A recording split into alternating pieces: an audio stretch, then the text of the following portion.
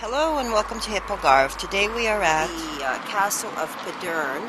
Just reading the sign behind me gives quite a bit of information about what you can expect to see. The castle was built around the 12th century. There's also a Roman bridge. We noticed it actually from the A22, driving, if you've ever driven along the A22, or if you come to the Algarve and do that, you will see the castle perched up above.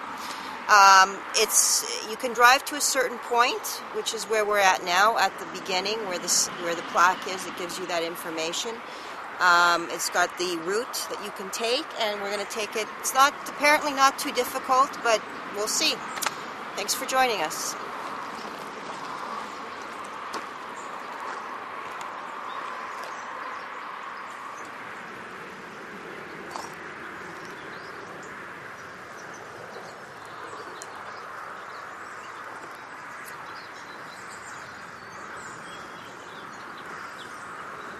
So far the walk has been about, I'd say, a kilometer and a half.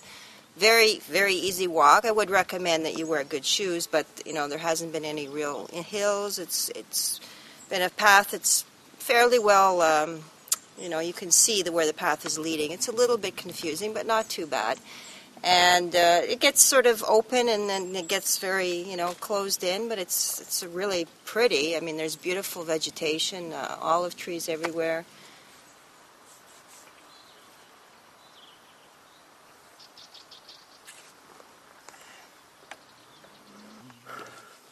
Bon dia. Bon dia, hello. So we made it to the Roman bridge. It crosses a river. The river is dry, so we can actually walk down there. We're going to walk down there and take a better look at the structure of the bridge.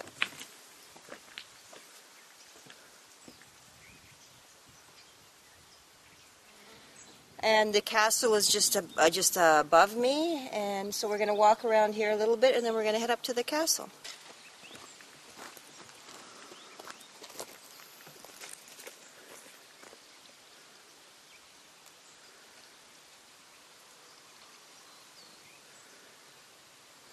Okay, so we are now heading up towards the top, winding ourselves around towards the castle.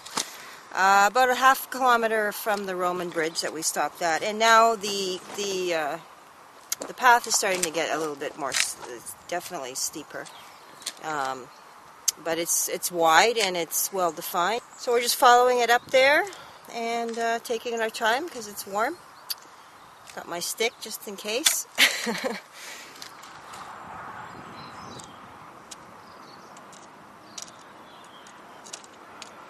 Okay, well, there it is. There's the little castle wall. It's not little, it's actually big. Castle wall behind me. We made it. There goes my stick. Anyway, apparently you can drive here. We got passed by a car. Looks like it's not a difficult road to drive up either, but I think, personally speaking, I would take the walk. It's much more relaxing if you have the time and the energy. Much more rewarding too, I would imagine. So that's what we did, and I suggest that you do the same. And we're going to take a walk inside the castle.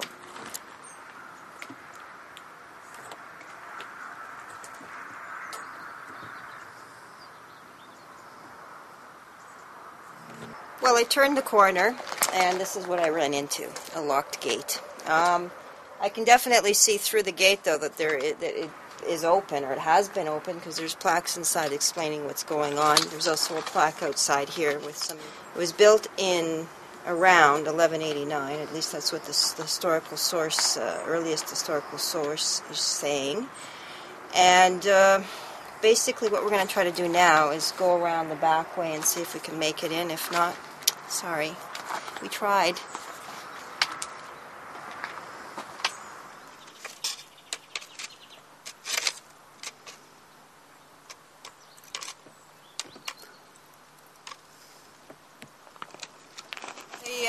We managed to circle the castle, and we couldn't find a way in, unfortunately. But it was, beautiful views from up there.